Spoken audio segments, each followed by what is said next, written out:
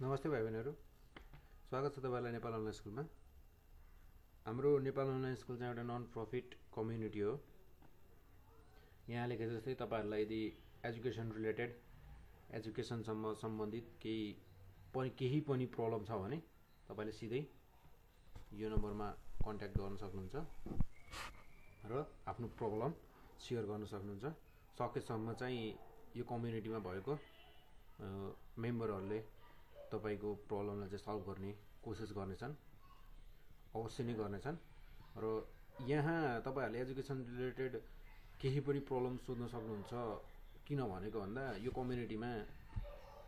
एउटा आईटी फिल्डको मान्छे मात्र होइन, एउटा इन्जिनियरिङ फिल्डको मात्र होइन, यहाँ चाहिँ हरेक फिल्डको मेम्बरहरु छन्, जसलाई चाहिँ हरेक फिल्डको मेम्बरहरु भएको कारणले सबैलाई आफ्नो आफ्नो फिल्डको नलेज छ र उहाँहरुले तपाईलाई कुन फिल्डमा जाने, अब 10 क्लास पास गरिसक्नु भएको छ या 12 क्लास पास गरिरहनु भएको छ या 12 क्लास पढ्दै हुनुहुन्छ भने तपाईहरुलाई फर्दर के पढ्ने भनेर एकदमै इजी हुन सक्छ। किनकि हामी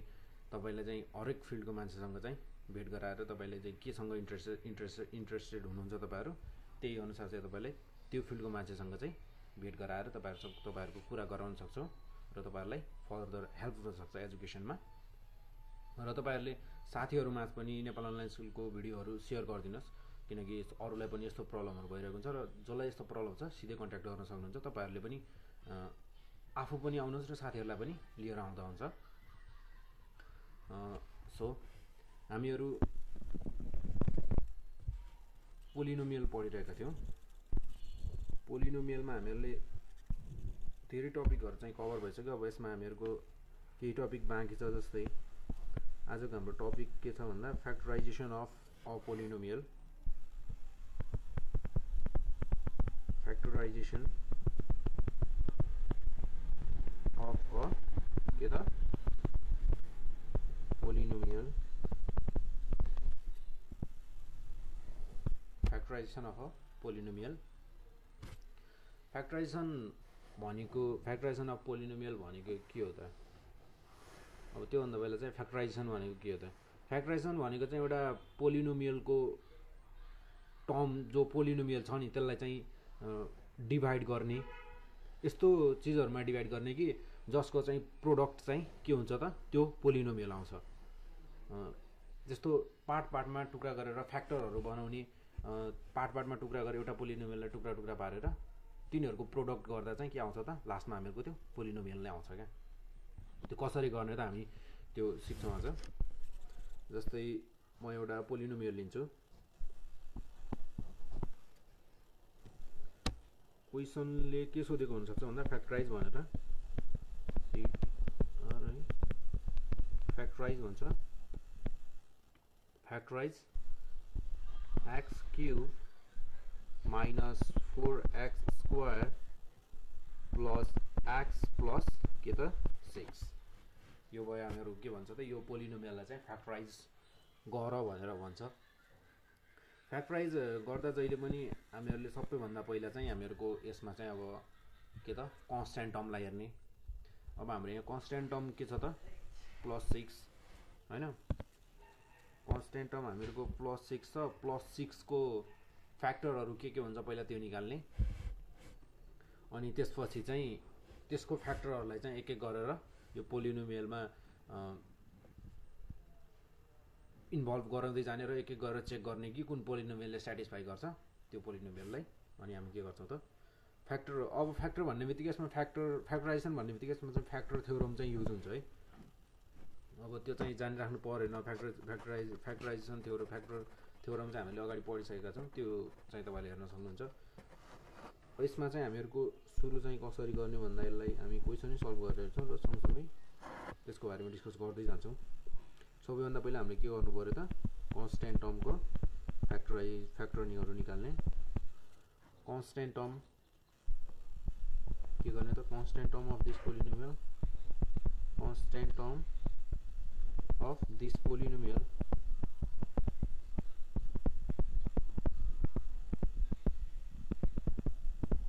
पोलिनोमियलको के छ त इज 6 हैन।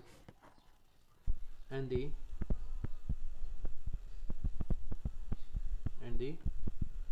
possible यसको possible factor of के त 6 तार के हुन सक्छ नि त 6 को पोसिबल फ्याक्टरहरु के हुन सक्छ नि त जस्तै फ्याक्टरहरु भन्नाले अब +1 हुन सक्छ त्यसैगरी +1 भएपछि के त -1 पनि हुन सक्छ हैन त्यसैगरी +2 हुन सक्छ -2 हुन सक्छ +3 हुन सक्छ -3 हुन सक्छ +6 हुन सक्छ माइनस के त 6 हुन सक्छ यो भनेको कसरी लिएको भन्दा मैले 6 लाई डिवाइड गर्दा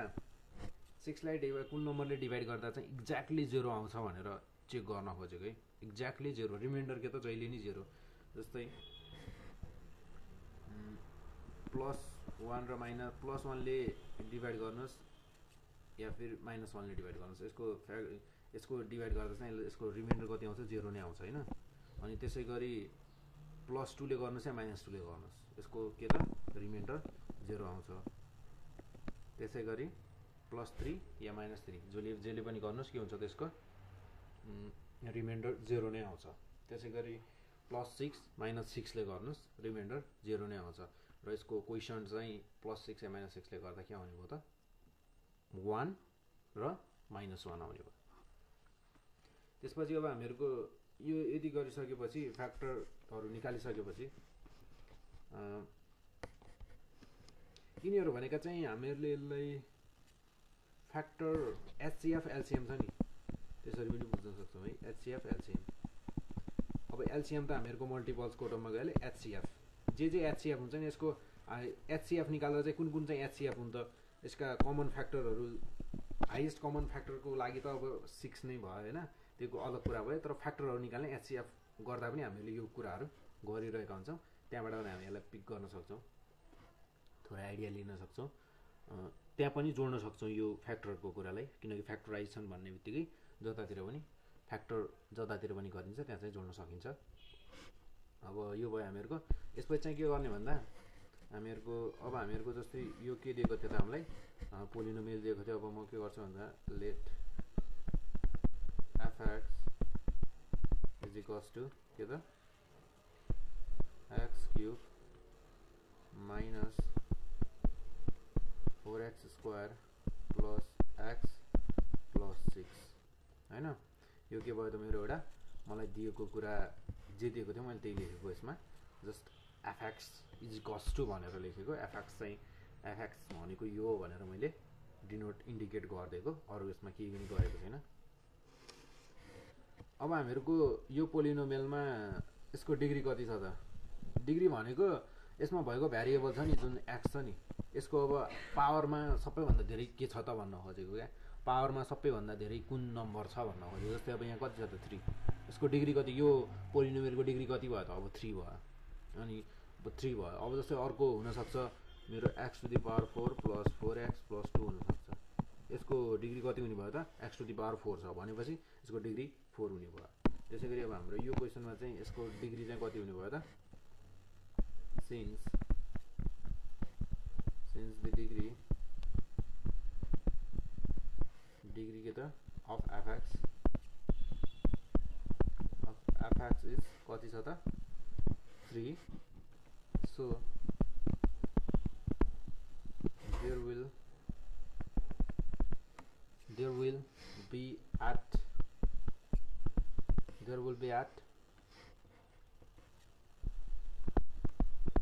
most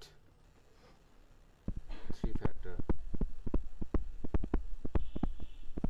अब यो लाइनले चाहिँ के भन्यो भन्दा हामीहरुको कुनै पनि पोलिनोमियलको डिग्री जति हुन्छ नि त्यो भन्दा एक कम त्यति त हाम्रो त्यति फ्याक्टरहरु त्यो पोलिनोमियलको हुन्छ भनेर चाहिँ डिग्रीले चाहिँ हामीलाई त्यो इन्फर्मेसन दिन्छ डिग्री हामीहरुले पहिला चाहिँ डिग्री कसरी फाइन्ड गर्ने कसरी पत्ता लगाउने त्यो कुराहरु चाहिँ पढेका थियौं अब त्यो डिग्रीले चाहिँ कहाँ चाहिँ युज भयो त हाम्रो डिग्री यहाँ चाहिँ युज भयो क्या अब हामीहरुले हाम्रो पोलिनोमियलको चाहिँ कतिवटा फ्याक्टरसम्म हुन सक्छन् भनेर कसरी थाहा पाउने भन्दा त्यसको डिग्री चाहिँ कति छ पहिला त्यो निकाल्ने अब डिग्री 3 छ यहाँ चाहिँ हामीहरुको फ्याक्टर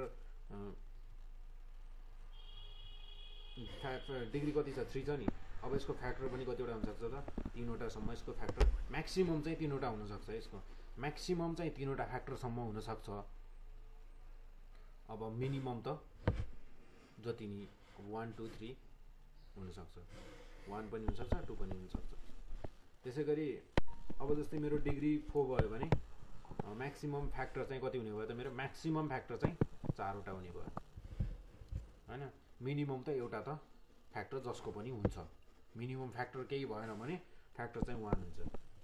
फ्याक्टर कहिले पनि 0 हुँदैन है। फ्याक्टर जै कहिले पनि 0 हुँदैन। 1 त मिनिमम फ्याक्टर हुन्छ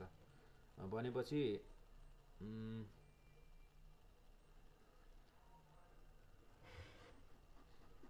एचसीएफ मा पनि हामीले पढेका छौं कि मिनिमम फ्याक्टर चाहिँ हाम्रो कति हुन्छ त 1 हुन्छ। कमन फ्याक्टर चाहिँ कति हुन्छ 1 हुन्छ। फ्याक्टर जहिले पनि कहिले पनि 0 हुँदैन। जस्तै अब डिग्री 3 भयो भने मेरो मोस्ट चाहिँ फ्याक्टरहरु चाहिँ कतिवटा सम्म हुन सक्छ त म्याक्सिमम चाहिँ 3 वटा हुन सक्छ। अब हामीहरुले यो माथि निकालेको जस्तै +1 -1 +-2 +-3 +-6 अब हामीहरुलाई युज गरेर चाहिँ हामी तलपट्टि बस्छौं। जस्तै यसलाई कसरी गर्ने भन्दा when जब के त x = 1 हुन्छ, x = 1 हुन्छ तब के हुन्छ त f(x) कति हुने भयो त f1 हुने। f1 भनेको मेरो कति हुने भयो त 1 को क्युब 1 -4 * 1 को स्क्वायर 1 + 1 + 6 भनेपछि यो कति भयो त मेरो 6 + 1 7 + 1 8 हैन। 8 - 4 कति हुने भयो त मेरो 4 हैन। अब हामीहरुले x = 1 लेख्दा अब यसको फ्याक्टर लेख्दा कसरी लेख्ने भन्दा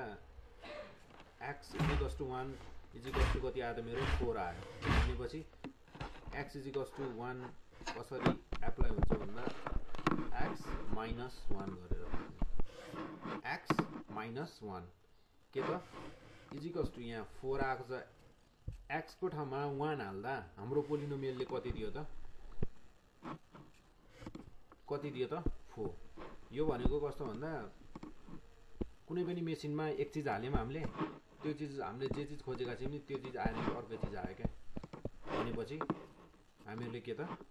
त्यो मेसिनमा जुन ठाउँमा आउटपुट आउने वाला छ नि त्यो ठाउँमा चाहिँ के त अर्कै चीजको केही चीजको पाइप ल्याएर जोडिदिया छ के त्यहाँ त्यस्तो कुरा भन्ने बुझियो। यो हामीहरुको 4 दियो भन्नुको मतलब के हो त x - 1 is not a factor. Factor हुनको लागि के आउनु पर्छ त इजिकल्स टु 0 आउनु पर्छ। जुनमा इजिकल्स टु 0 आउँछ त्यो भनेको हाम्रो के हुने भयो त फ्याक्टर हुने भयो। त्यसैगरी अब हामी +1 लाई हामीले जसरी चेक गर्यौं नि त्यसैगरी के गर्ने त -1 लाई पनि चेक गर्ने। when के हुने भयो त x = -1 f - 1 के हुने भयो त -1 को क्युब गर्दा के हुने भयो -1 किनकि ऑड नम्बर क्युबमा के छ त ऑड नम्बर छ 1 3 5 7 पावरमा हुने बित्तिकै के हुन्छ त त्यसले सिधै माइनसलाई प्लस बनाउँदैन कि माइनसलाई माइनस नै बनाएर राखिदिन्छ। अनि यदि माथि पावरमा 2 4 8 यस्तो इभन नम्बर छ भने के त माइनसलाई प्लस बनाइदिन्छ। हाम्रो यहाँ यो पावरमा ऑड नम्बर छ x³ 3 छ त्यही भएर के भयो त -1 हाल्दा -1 नै दियो यसले हामीलाई। त्यसैगरी अब के गर्ने भन्दा 4 इन्टु अब x को पावरमा कति छ त 2 -1 को पावर 2 भयो भने के हुने भयो त प्लस भएर आउने भयो र 1 को स्क्वायर 1 नै हुने भयो। त्यसैगरी -1 x को ठाउँमा कति हाल्ने हो त -1 + 6 भनेपछि -1 -4 अनि -4 -1 + 6 यो मेरो कति हुने भयो त 4 + 1 + 1 6 -6 + 6 यो कति भयो त मेरो 0 भयो। भनेपछि हाम्रो रुल अनुसार हाम्रो फ्याक्टर निकाल हो कि हैन भनेर लेख्नको लागि त हाम्रो लागि के थियो त x -1 गर्नु पर्थ्यो हाम्रो अलरेडी के आयो त -1 छ भनेपछि के हुने भयो त -1 अब यो के हुनु गयो त इज अ फ्याक्टर यो के हो त फ्याक्टर हो यो भनेको कति हो त x -1 x + 1 is a factor is a के हो त इज अ फ्याक्टर -1 x -1 चाहिँ हाम्रो के को फ्याक्टर रहेछ त यो हाम्रो गिवन पोलिनोमियलको फ्याक्टर रहेछ x -1 रहेछ हामीले एउटा त निकालिसक्यौं हामीहरुको म्याक्सिमम कतिवटा फ्याक्टर हुन सक्थ्यो त एउटा पोलिनोमियलको जसको चाहिँ डिग्री 3 थियो त्यसको म्याक्सिमम फ्याक्टर नम्बर भनेको चाहिँ 3 वटा हुन सक्थ्यो त्यसमा चाहिँ हामीहरुको के त एउटा फ्याक्टर त हामीहरुले निकालिसक्यौं भनेपछि x + 1 एउटा फ्याक्टर आइसक्यो अब त्यसपछि के गर्ने त हामीले +1 र -1 लाई चाहिँ चेक गरिसक्यो अब त्यसै गरी +1 +2 र -2 लाई पनि चेक गर्ने +3 र -3 लाई पनि चेक गर्ने +6 र -6 लाई पनि चेक गर्ने भनेपछि when के त x = 2 गर्दा यानी कि पोलिनोमियलमा कति हाल्नु पर्यो त हामीले f2 हाल्दा चाहिँ मेरो कति हुने भयो त मेरो 2 को क्यूब 2 क्यूब -4 * 2 को स्क्वायर +2 + 6 भनेको मेरो 2 को पावर 3 8 -4 * 4 + 6 + 2 8 भनेपछि 8 + 8 8 8 16 -4 4 जा 16 16 - 16 कति हुने भयो 0 यो पनि के रहेछ त मेरो फ्याक्टर रहेछ therefore x - 2 is a factor किन फ्याक्टर भयो त भन्दा हामीहरुले जुन गिवन पोलिनोमियल थियो हामीहरुको इक्वेसन त्यसमा चाहिँ हामीहरुले +2 हालेर हेर्दा चाहिँ कति आयो त हाम्रो फाइनल भ्यालु हामीहरुको जुन रिजल्ट थियो त्यो हामीहरुको कति आयो त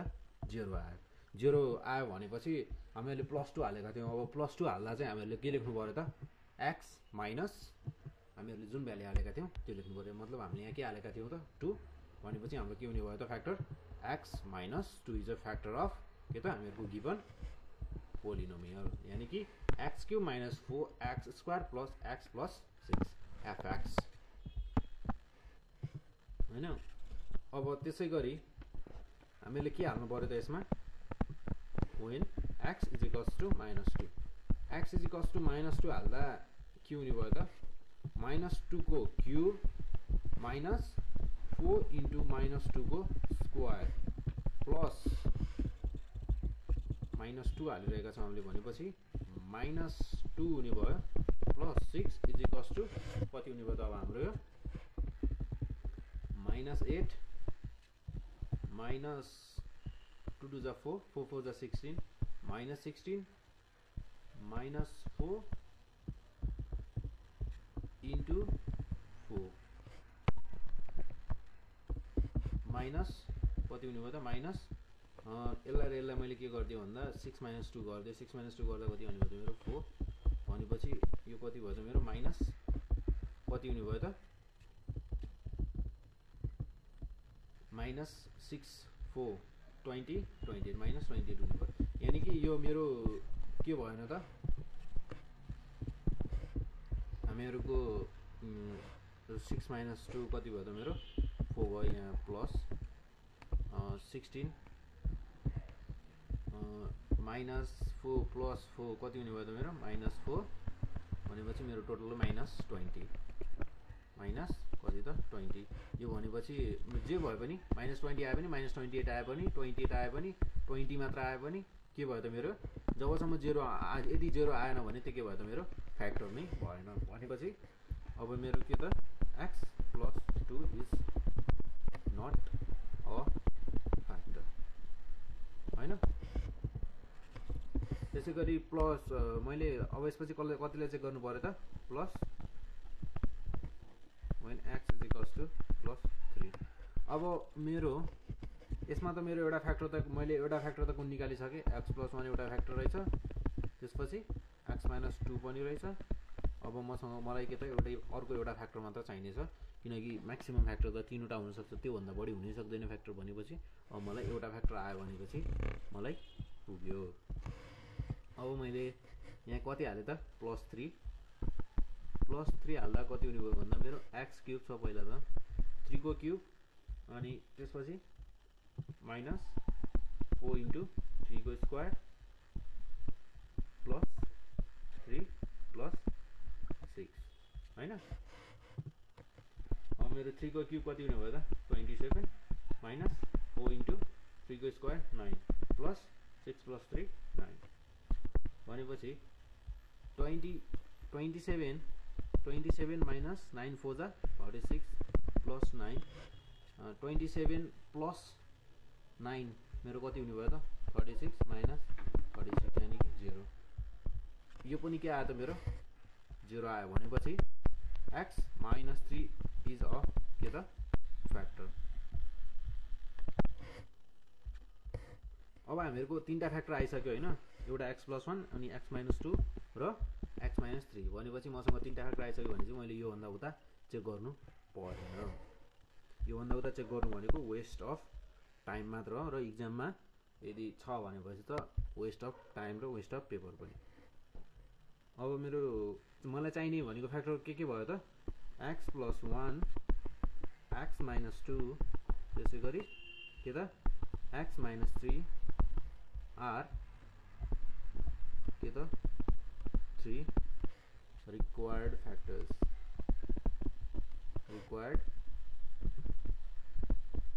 यसरी हामीहरुले के गर्न सक्छौं भन्दा त कुनै पनि दिएको हामीहरुलाई कुनै पनि क्वेशन दिएर फ्याक्टर निकाल भन्छ भने हामीहरुले यसरी निकाल्न सक्छौं। हामीहरुको यो के त फ्याक्टराइजेसन अफ पोलिनोमियल चाहिँ के गरिन्छ त यसरी गरिन्छ। हामी अझ यसपछि चाहिँ केही क्वेशनहरु चाहिँ प्र्याक्टिस गर्ने छौं। यहाँ त हामीले के गर्यौं भन्दा अहिलेसम्म गिवन पोलिनोमियल को फ्याक्टरहरु निकाल्यौं फ्याक्टराइजेसन गर्यो त्यो पोलिनोमियल। अब हामीले के गर्छौं भन्दा अर्को सब टपिक भनौं पोलिनोमियल इक्वेसन भन्छ। पोलिनोमियल के त इक्वेसन यसमा चाहिँ हामीहरुको गर्ने प्रोसेस त अब हामीहरुले त्यहाँ चाहिँ हामीले फ्याक्टरहरु निकाल्दाखेरि के गर्यौं भन्दा एउटा अलग एउटा फ्याक्टर एउटा क्वेशन नै भयो के त्यो त फ्याक्टर निकाल्ने मात्र क्वेशन भयो। अब हामीलाई के भन्छ भन्दा क्वेशन दिएर अब हाम्रो इक्वेशनहरु कस्तो कस्तो हुन सक्छ त एउटा लिनियर इक्वेसन हुन सक्छ। हामीले यहाँ पढ्नु पर्ने इक्वेसन भनेको कति वटा मात्र छ भन्दाखेरि एउटा त लिनियर इक्वेसन भइहाल्यो। लिनियर इक्वेसन हैन कस्तो टाइप्सको हुन्छ त लिनियर इक्वेसनको मास्क त्यसको अनुहार त्यसको कस्तो हुन्छ भन्दा ax + b = 0 यस्तो टाइप्सको कुनै पनि इक्वेसन देख्यो भने यो के हो त लिनियर इक्वेसन हो। सिधै के हो त लिनियर इक्वेसन हो। हामीले ग्राफ बनाउँदा पनि लिनियर इक्वेसन भनेको के हो भन्दा यो भन्दा पहिला पनि थोरै डिस्कस गरिसकेका छौं। तपाईहरुले ग्राफहरु हेर्नु मन छ भने त्यहाँ पनि हेर्न सक्नुहुन्छ। यसको ax² + bx + c = 0 यो भन्दा पहिला जसले ग्राफको भिडियो हेरिसकेको छ त्यसलाई चाहिँ यो कहाँ देखे जस्तो पनि लाग्न सक्छ किनकि यो के हो त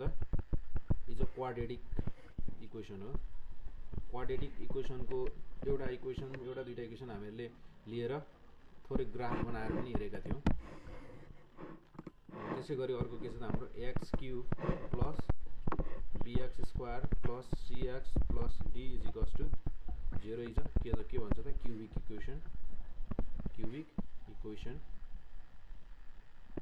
इक्वेसन। त्यसैगरी अब यहाँ हामीहरुको के भइराछ भन्दाखेरि यहाँ चाहिँ मेरो x को टाउकोमा चाहिँ 1 थियो यहाँ 2 छ यहाँ 3 छ यो त पावर त बढ्दै गइरहेको छ यो त जतिसम्म पनि बढ्न सक्छ। अब हामीहरुले यहाँ चाहिँ अहिले चाहिँ के मात्र बुझौं भन्दा अहिले चाहिँ यतिसम्मै पढ्दा पनि यो धेरै हो के यतिसम्म नै आउँछ यो भन्दा बढी यो भन्दामा धेरै पावर भएको क्वेशनहरु चाहिँ आउँदैन। त्यसैगरी अब यसलाई भनिन्छ क्यूबिक इक्वेसन भयो। अब त्यसैगरी x⁴ भयो भने चाहिँ यसलाई अब के भनिन्छ भन्दा यसलाई चाहिँ के भनिन्छ बिग बाइक्वाड्रेटिक भनिन्छ के यसलाई बिग बाइक्वाड्रेटिक इक्वेसन भनिन्छ। अब त्यसैगरी माथि पनि हुन्छ होला x⁵ पनि त्यसलाई अब त्यत्रो माथिसम्म जानुपर्ने कुरै छैन के त्यही भएर अहिले सम्मलाई यति बुझ्दा नै धेरै हुन्छ। त्यही भएर अहिले हामीले चाहिँ यति इक्वेसनको लागि चाहिँ सल्भ गर्छौँ। यो इक्वेसनहरूलाई के गर्ने त सल्भ। जस्तै मसँग क्वेसन के छ भन्दा